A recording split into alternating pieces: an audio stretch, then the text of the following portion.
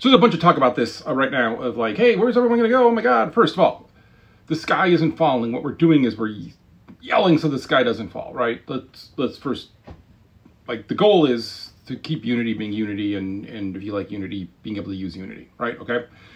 So Godot. Godot is a lovely idea. I love the idea of open source. I love kind of the emphasis of what they're doing. But right now, how it works when you work on like a Xbox or PlayStation game, right? So we work out a deal with Xbox. Xbox, like, here's some dev kits.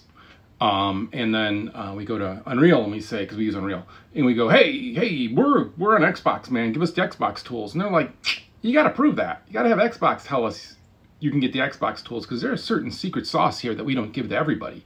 And then Xbox goes to Unreal. They're like, yeah, give them the secret sauce. And then they unlock the secret sauce. And then we're always supposed to like limit, whatever. But you get the secret sauce, and then you get to go on the Xbox, right? You can't do that right now. Those APIs or whatever they are, I'm sure someone's going to correct me on what they're actually called, aren't available for Godot. But there are services that do that. Someone said like it's the Godot. People do the convert. It's a bunch of hoop jumping when you want to have agency and control over your project and your money. So that's a big stop. Now, if you're just goofing around, having some fun, publish some stuff on itch for laughs, that's fine. But be careful, because sometimes you start kind of a project as a goof and it turns into something real. My friend Matt Wood, who worked at Valve with me, he's got a Big City Little Kitty coming out, and that was, I think, some more of a lark. He had been doing a bunch of little Unity experiments, and one stuck. And now it's taken off, and it's people are excited about it. It's gonna be a big hit. And if he had worked on something where he couldn't publish on other platforms, right, he might be hurting, because what'll also happen is, right, you publish your game on Steam and it's super successful, and PlayStation goes like, we want some of that, bring it over here, and you're like, it doesn't work on your thing, man. Sorry. Like, no, that's bad. So, right, there's nuance there. And also, there's not just the tool of the engine, it's the support around it. So it's the marketplace around it, which I know Godot has one. But it's not that mature. Like, it's all of those kind of things, and how do third-party assets work with it. And there's like a whole bunch of stuff. The early complaints about Godot were that it was very much you work the way they tell you to work, versus the way that you want to work. And I think they've opened that up since, and opened up a lot of more scripting options. I haven't used it yet. I actually downloaded it, but I'm shipping a game in November, and I was about to click install. I'm like, what am I doing? What am I doing? How stupid am I? I am that stupid, though.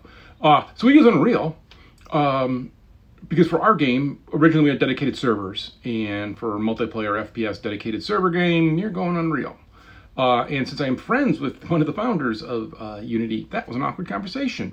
But a mature conversation where you're like, yeah, okay, the tools, it gets it. But they wanted to have more AAA style FPS devs as well. But so, right, it's always a trade-off. And then there's other tools like Construct 3, Game Maker. Like, I can say something about them and someone will point to the polar opposite truth about it. Like, oh no, this was a giant hit using that. Of course you can use that. And I'm like, of course.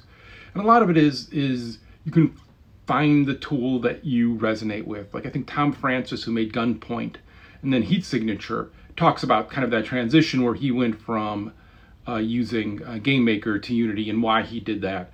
And it's pretty interesting. I think it's on a podcast or something. Tom's really smart. So it's a good read if he's on a podcast or does a video about something. Or words. Maybe you have something's right. Sometimes you got to work for it.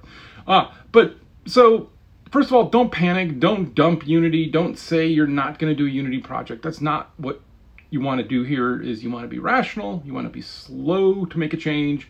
But you want to make sure you understand what's happening and how this is going to affect you. For some devs, this will make no impact, this change they made. The impact that it will make, and the thing that worries me the most, is about people on Game Pass and places like that, where it'll have a devastating effect, because I think people don't understand the scale of those systems yet. And so that's why I'm speaking out. And also just because it's creepy as that word I shouldn't say, because I think these get banned. I don't know how tech works even. But so there, yeah, I could go more in depth about why we like Unreal. We do. They take 5% of sales, and they take 5% of the sales if we sell extra stuff, which we don't, because we just make the game. Come check out my game, The Anacrusis. It's in my bio. Join our Discord, hang out. That's what we do. We just want to make games. We don't want to argue about making games. But yet, here we are.